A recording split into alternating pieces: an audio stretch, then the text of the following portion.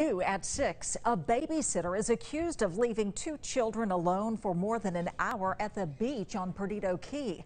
36-year-old Jamie Neubauer is charged with child neglect.